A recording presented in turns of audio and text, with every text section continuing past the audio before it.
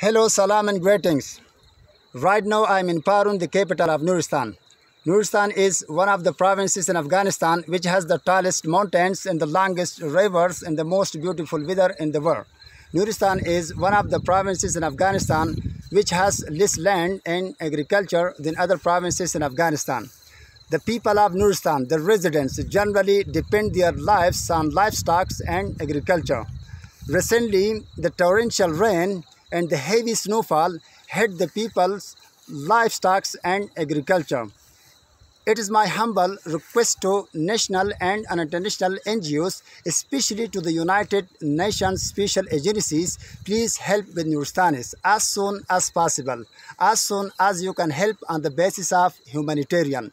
According to reports which we received from the various districts, more than 1 million animals have been killed. So the people of Nuristan are severely suffering their life. They are facing with a very difficult survival. So it is my humble again request to all agencies, especially the international NGOs, please help on the basis of humanitarian. For this act of cooperation, we Nuristanis shall be very much grateful and indebted. Thank you. God bless you.